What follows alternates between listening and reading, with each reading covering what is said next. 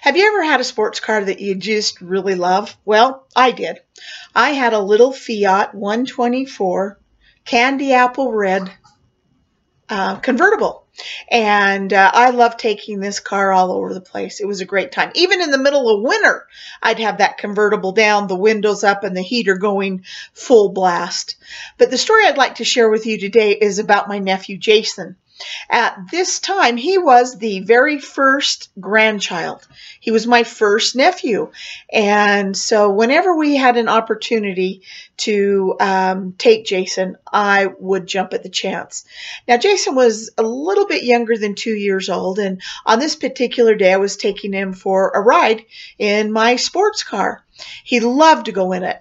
Now, there weren't any booster chairs or things like that at the time. There weren't any regulations about it.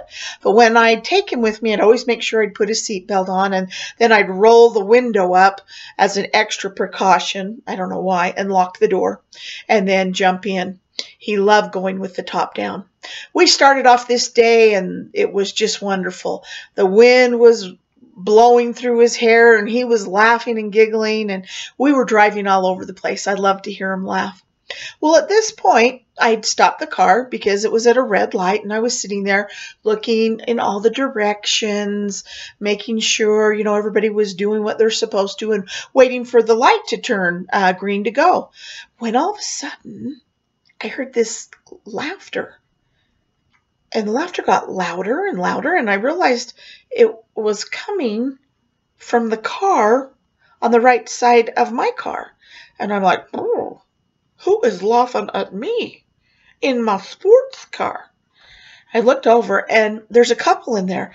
And when I look at them, and I'm sort of going, what? And they just started laughing even more. And I'm like, I am not funny. My car's not funny. Well, this made him roar hysterically. And then the man starts going, pointing at the passenger side of my car. Well, I look over, and I look down. There's my nephew, Jason. He has his finger up his nose, moving it around. And then I see him take that finger and do some little booger art on the window of my car. Now, as I look closer, I see the booger art has been going on for some time. And when the people realize that I know what's now going on, they are laughing so hard they're crying. The light turns green, and off I go. Little did I know I had a little Leonardo sitting right in my car, drawing on his own Sistine Chapel, which happened to be the window of my Fiat 124 Spider. Don't you just love little kids?